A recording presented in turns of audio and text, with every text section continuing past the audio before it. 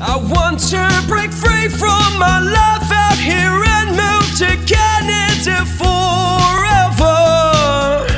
Good day, ladies and gentlemen, this is IRC News and enjoy Stephen, an authorized Canadian immigration practitioner, bringing out this data analysis release from the Paulin's Studios in Cambridge, Ontario. Today we are going to talk about some analysis, some data from the Fort Erie Peace Bridge border crossing, point of entry.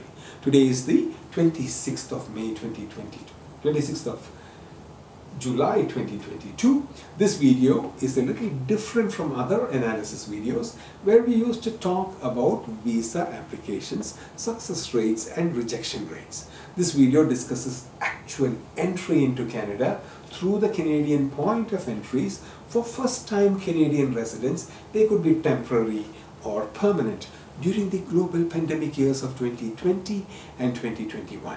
Thanks to the folks at CBSA, Canada Border Services Agency, for providing us with this data. In this video, we are going to talk about the total first-time Canadian resident entries into Canada on a work permit through this particular point of entry, which is the Fort Erie Peace Bridge. Okay, Fort Erie Peace Bridge, the road border crossing.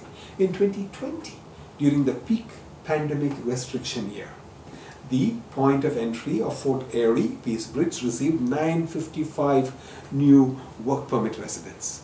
And in 2021, another pandemic year, this point of entry received 1,099 new Canadian work permit residents. We will also discuss the arrival rates of 10 top point of entries who received the highest number of first-time work permit entries in separate videos.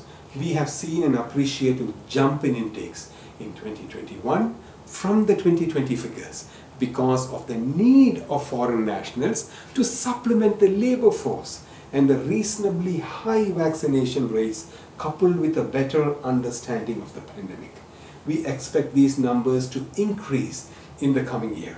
Now, this jump is seen at airports more than at road crossings, road point of entries.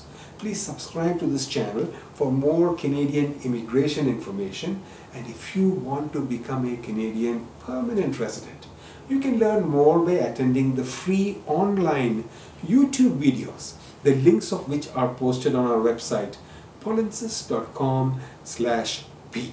From all of us at IRC News and especially from your Paulin's team, we thank you for watching.